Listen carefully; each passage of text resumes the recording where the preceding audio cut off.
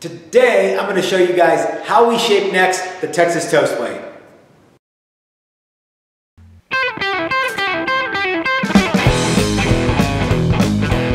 Hey everybody, this is Matt and we're at Texas Toast Guitars. Thanks for watching. So today I wanted to do a quick video about how we do necks and specifically how we go from a big chunk of timber like this to a shaped neck at one of our wood, sweat, and beers guitar building workshops. So I have a neck here that is ready to be shaped.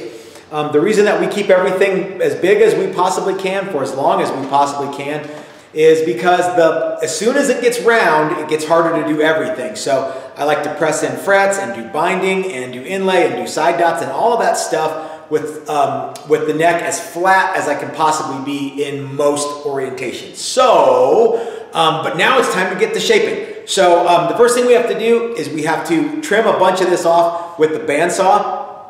So let's jump right in and you guys can follow along at home, or if you're on your way to one of our workshops, you'll kind of have an idea of what to expect when it's neck shaping day. All right, let's get started. All right, so here we are at the bandsaw and we're ready to hack some of this neck meat away. What we have to do is measure 1 inch from the top of the fretboard. This is, again, this is for our necks. Okay, so there you go. That's pretty close to 1 inch right there from the top of the fretboard. Then we can draw a line. And we're not trying to get, like everything exactly perfectly right here. We're really just trying to get a bunch of this meat removed. And now we need to draw a line that's 5/8 of an inch from the top of the headstock. So that's,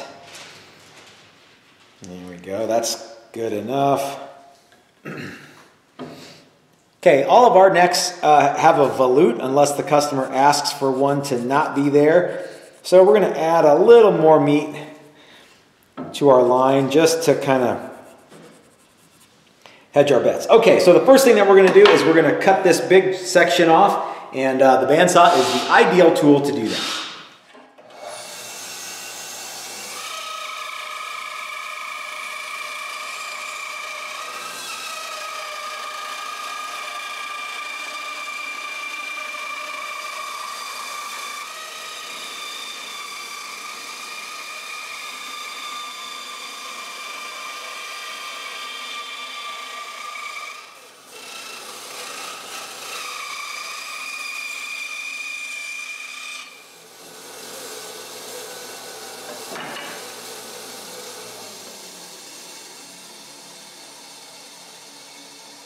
I forgot to mention that if you want your neck to be more than 1 inch from the top of the fretboard to the back of the neck, 1 inch is going to be not enough. So you need to remember to do this to the size, the dimensions that the neck that you want. It is rare though to find a customer who wants a neck that is over 1 inch, but you guys might like big necks. I don't know. All right, next thing we got to do is cut the back of this off of the headstock. And same tool, same action, just, gonna go for it.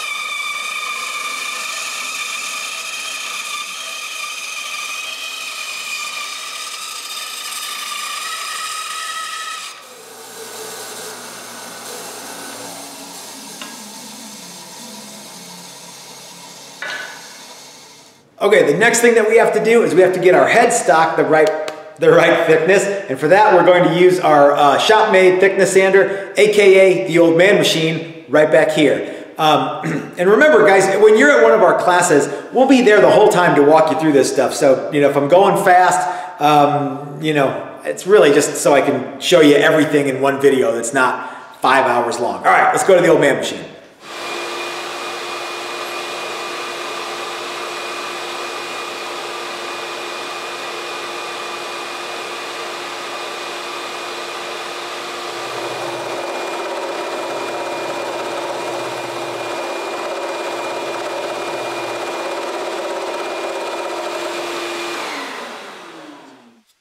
right, so now I've got my headstock is the right thickness, just over half an inch.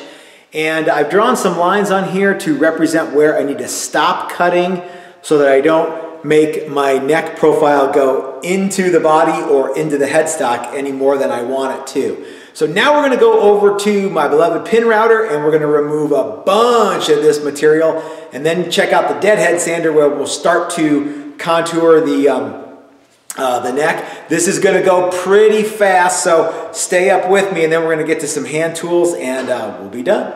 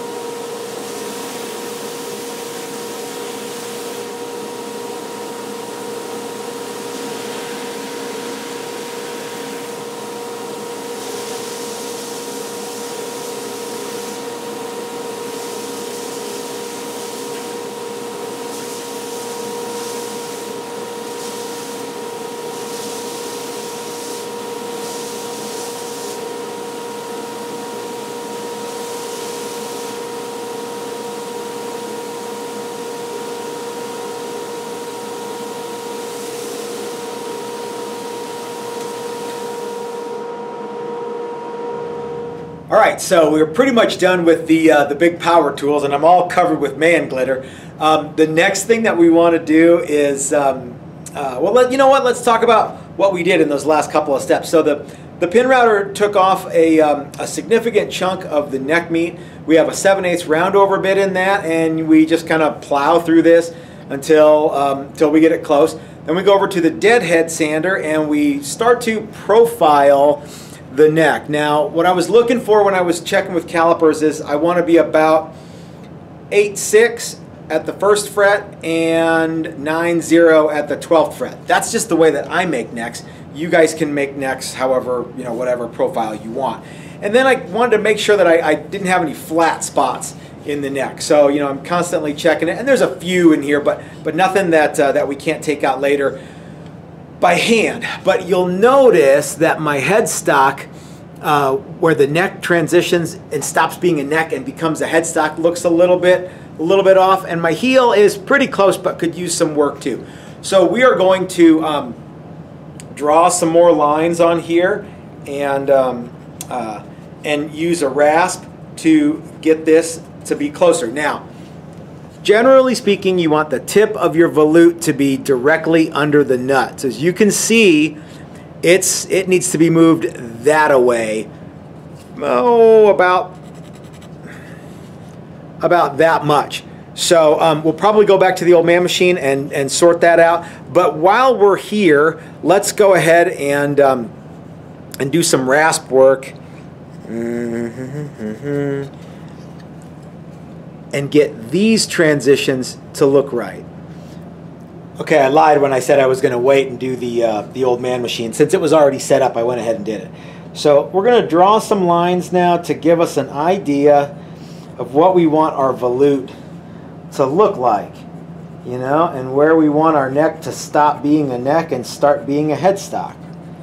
Okay, I've got this. I've got my neck clamped to just a piece of plywood with some holes drilled in it. It's a low-tech operation, guys. You don't need to worry about exactly what mine looks like. You can make yours look however you want.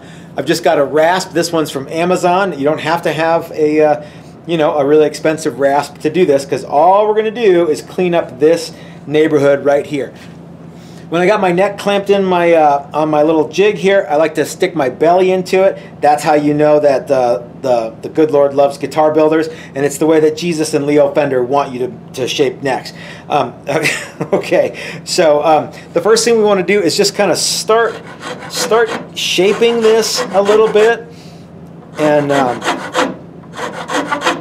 make it look right. Now remember, you've got more than just this one facet here. You need to go all the way down and get the headstock and the neck shaped to be right. Now, when I'm doing this side, it's easy to kind of angle the rasp a little bit, and you'll get a chip on the other side of the headstock. So use caution, okay? But we want to get as much of that stuff out with the rasp as we can.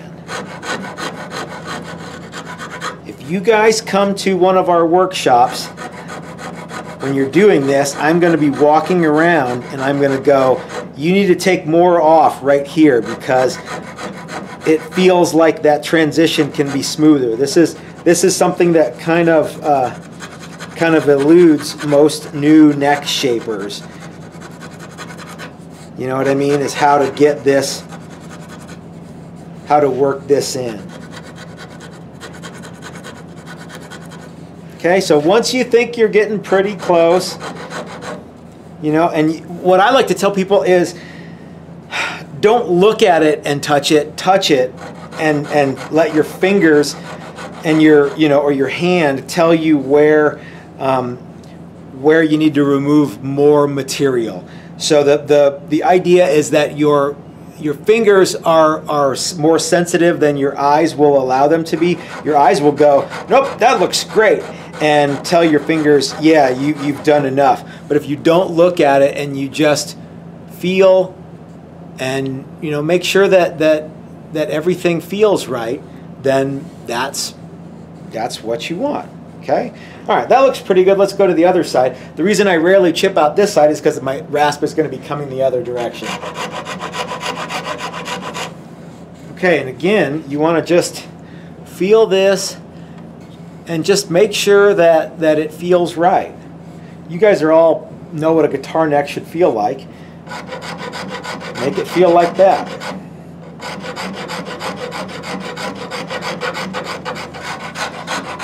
Constantly be feeling and checking for any bumps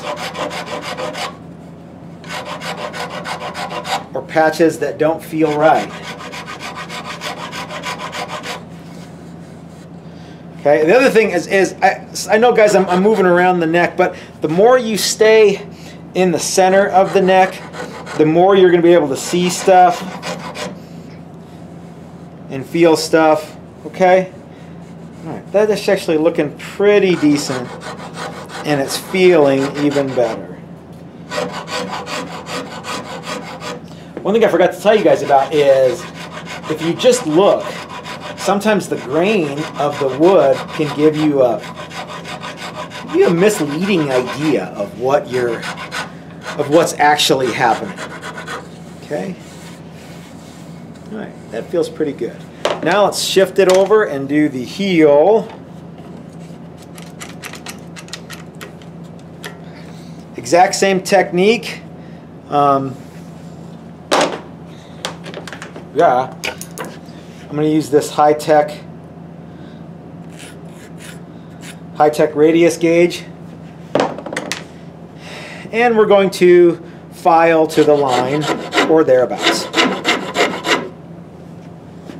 One thing I want you guys to pay particularly close attention to is the center here when you start to work this middle part, because what I don't want you to do is put a low patch in here that we have to then grind the rest of the neck down to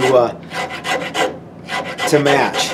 Okay, so make sure that this patch here that we did on the deadhead sander stays the same all the way through, and you don't feel a low patch right here.